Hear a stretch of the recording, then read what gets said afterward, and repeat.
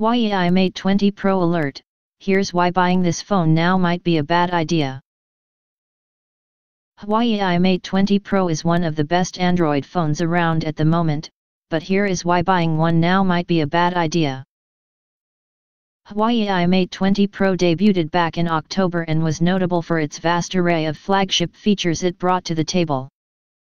Huawei Mate 20 Pro comes with a gorgeous 6.39-inch OLED display that has the resolution of 1440x3120 and a density of 538 pixels per inch.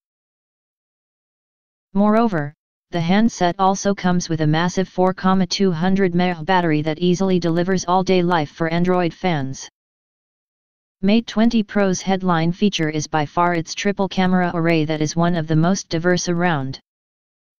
The Chinese flagship comes with a 40-megapixel main sensor that is accompanied by a 20-megapixel wide-angle module and an 8-megapixel telephoto system. Huawei Mate 20 Pro also has a number of other great features that include a fast processor, an in-display fingerprint reader and the ability to wirelessly charge other devices that are placed on its rear. Since its debut, the Mate 20 Pro has tumbled in price by around £100, meaning it can now be purchased from a number of UK retailers for £799.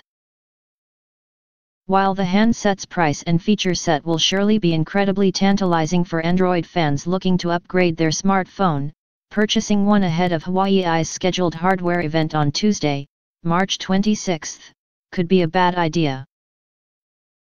That is because the Chinese OEM will unveil its P30 Pro handset at the exhibition in Paris that has been rumored to boast a number of substantial features.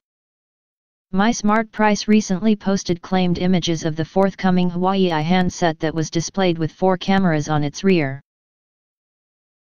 The outlet claimed the device will have a similar main and wide-angle lens to the Mate 20 Pro but will bolster its photography offering with an 8-megapixel sensor that harnesses a periscope-style system to deliver improved zooming. In particular, it was iterated the P30 Pro could be capable of delivering a 10 times hybrid zoom. Finally, the P30 Pro was also tipped to include a time-of-flight (TOF) sensor that could be used to improve photography and provide 3D scanning functionality. On its front, the forthcoming Huawei product was displayed with an all-screen design and a small notch at its top. MySmartPrice stated the panel will offer a resolution of 1080p, which would be lower than the 1440p present on the Mate 20 Pro. As expected, the P30 Pro was claimed to be powered by Huawei's Kirin 980 processor that is also housed inside the Mate 20 Pro. The fast processor was said to be accompanied by 8GB of RAM and up to 512GB of storage. No details of pricing for the P30 Pro were mentioned, however it is expected the device will come at a premium similar to the P20 Pro when it launched last year. The rumored specs and features for the P30 Pro mean those tempted to purchase a Mate 20 Pro should probably wait until Huawei's scheduled hardware event on Tuesday before doing so, at least if they want the latest and greatest the firm has to offer. This is especially the case for those concerned with smartphone photography.